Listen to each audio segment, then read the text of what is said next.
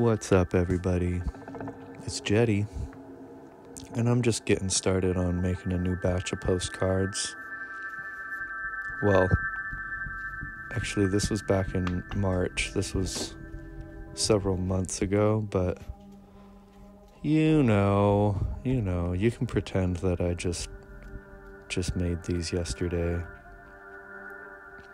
Turns out I'm pretty good at drawing, but not really good at making videos. So, thank you for your patience and everything. Wanted to give you an insight, though, on the process I go through when I'm making a batch of postcards. You can see me doing my watercolor here, slamming some ink down on the paper, getting some aggression out. Then I have to give them a good little smush, good little shuffle.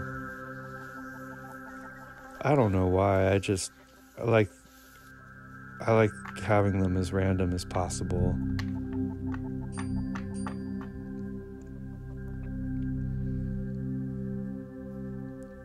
Do a little look over of them all and make sure they're up to my liking. I was actually really, really happy with this batch. And I separate them into groups of 5. 5 that I lay out horizontally, and 5 that I lay out vertically. And for the horizontal, I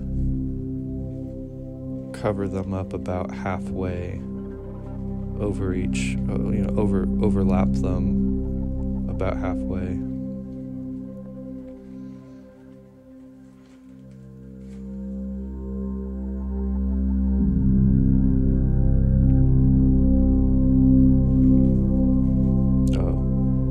I think it's just 4 of each. I lied. I'm so sorry.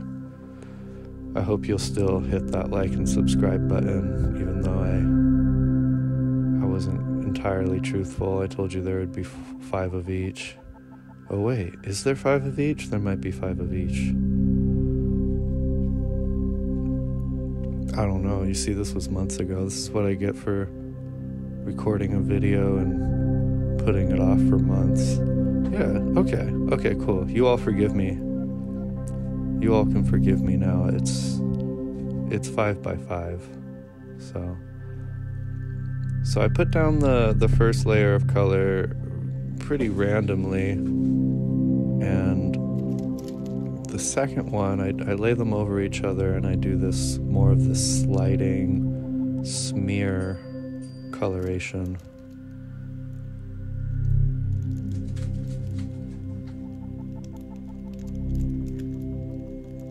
Just like that.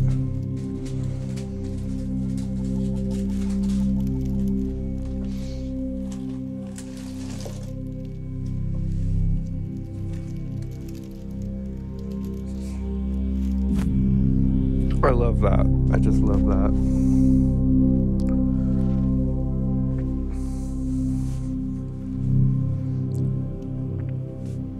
This is a favorite part. Take them apart, and I see all the negative space left behind.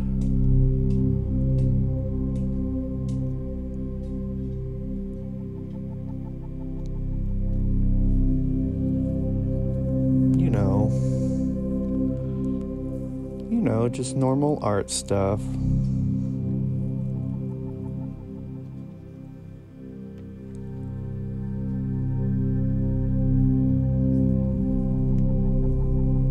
Gotta be careful. I tack them down with some poster putty or whatever, so I gotta be careful I don't rip them, but gotta give it a good little smush again. A happy little shuffle. Keep it random,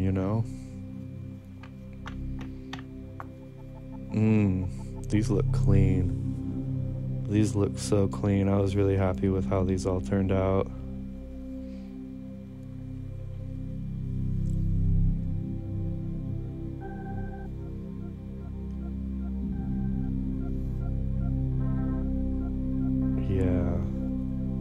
I loved how these ones turned out.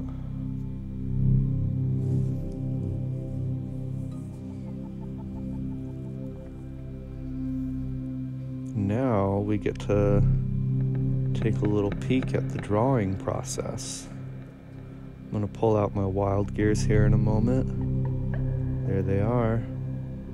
I have the 96 hoop with the 72 gear. That has a 36 cutout, and I'm running a 24 inside of the 36.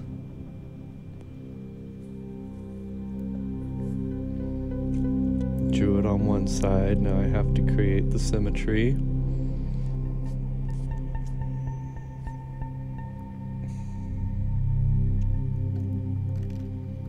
There it is. So that's what I'll build this design off of.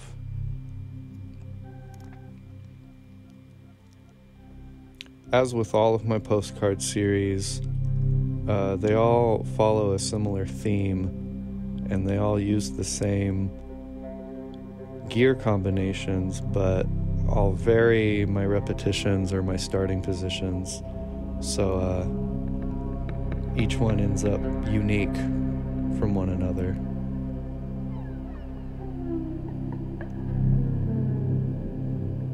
Look at that.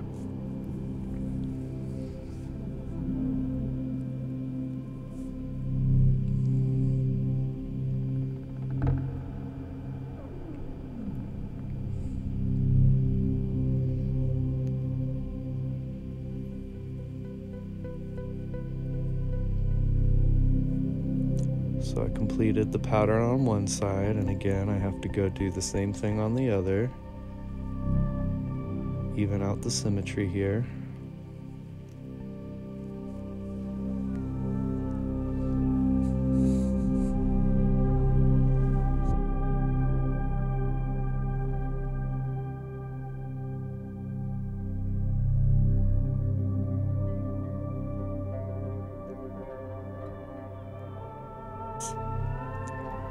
There it is. And then more and more, I've been going through and adding my own little additions to each piece to give each one a little bit more variety and uniqueness. So I'm using some of the pen holes in different gears to lay out some cool little circles and stuff. And I took a compass and drew additional circles in that I'm using as guidelines for the stippling here.